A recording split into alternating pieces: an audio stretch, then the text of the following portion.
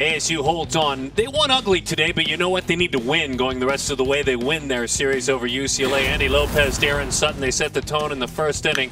It was David Greer with another pretty swing to the big part of the ballpark. Exactly what you need, an upperclassman. Tough loss last night. They need to come back and win this ball game. He gets them going in the right direction.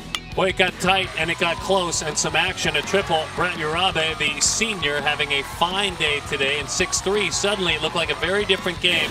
But then when your closer gets an at-bat and gets his second college hit in his third try completely in his career, you know it's your day. They add on, they make it 9-3, and then Gage Canning, he doesn't look like a freshman at all. Oh boy, he's really playing well. And you need that. You need a couple of young guys that play above their level of experience, and Cage is doing that. There were 17 total walks. That's the part that wasn't so pretty, but in the end, ASU and Tracy Smith just trying to win. If they can sweep USC next weekend, that's a tall task.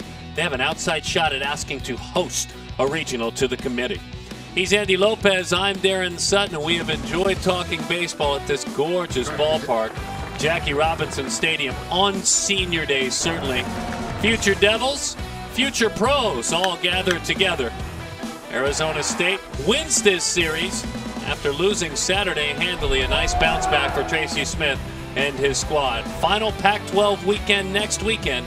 We'll see you soon on campus and at the ballpark.